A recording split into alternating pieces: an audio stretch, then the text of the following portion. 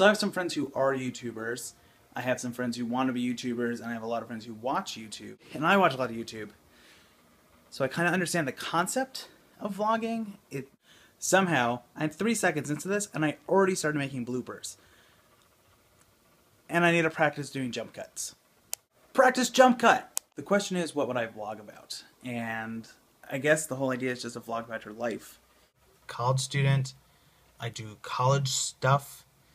I guess in theory, because I Snapchat a lot, where you should follow me on Snapchat, I'll put my name, eLeads, in the doobly-doo.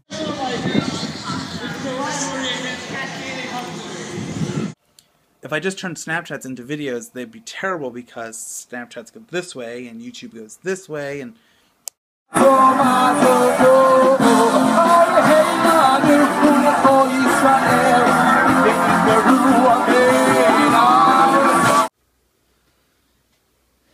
Oh, this is much better. Now I'm wearing a hat.